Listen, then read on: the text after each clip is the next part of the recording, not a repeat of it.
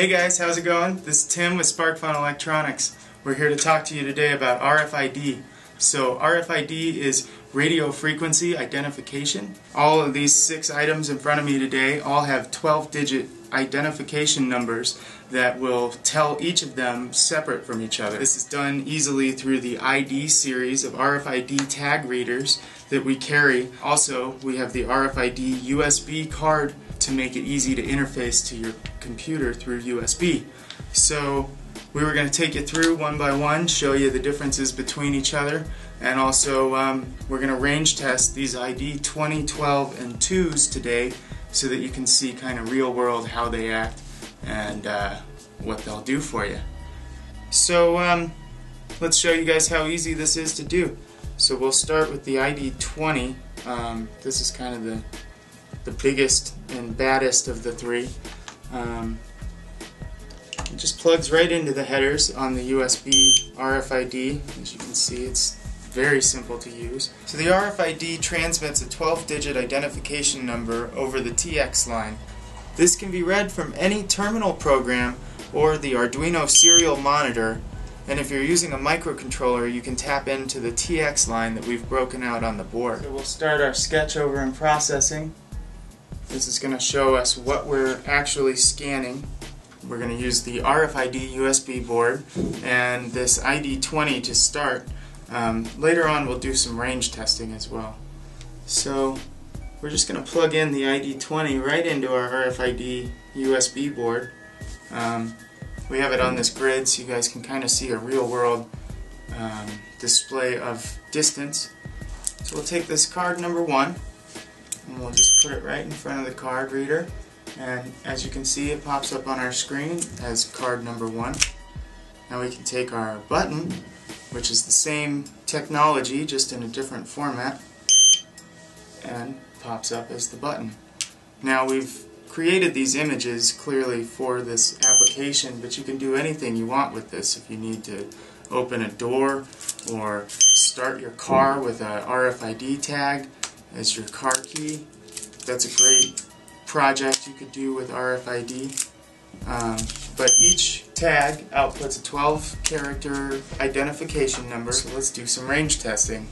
Let's start with the ID 2. This is the smallest of the ID series that we carry.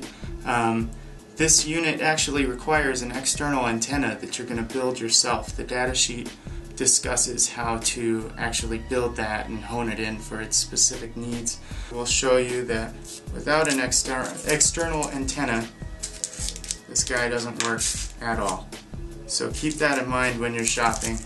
If you don't know how to make an antenna, you're going to want to go to the ID 12. With the ID 12, the datasheet is saying that it's got a range of about 3.9 inches. So we'll grab our card. Let's see how it actually does. This is about 4 inches. So we're going to start pushing up.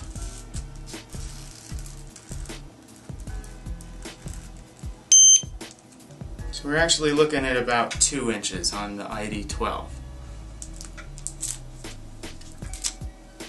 A little less than what they discuss in the data sheet, but still it's a respectable distance. Let's see how we do with the button.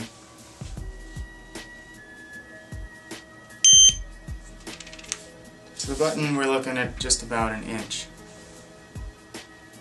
And now for the glass tab.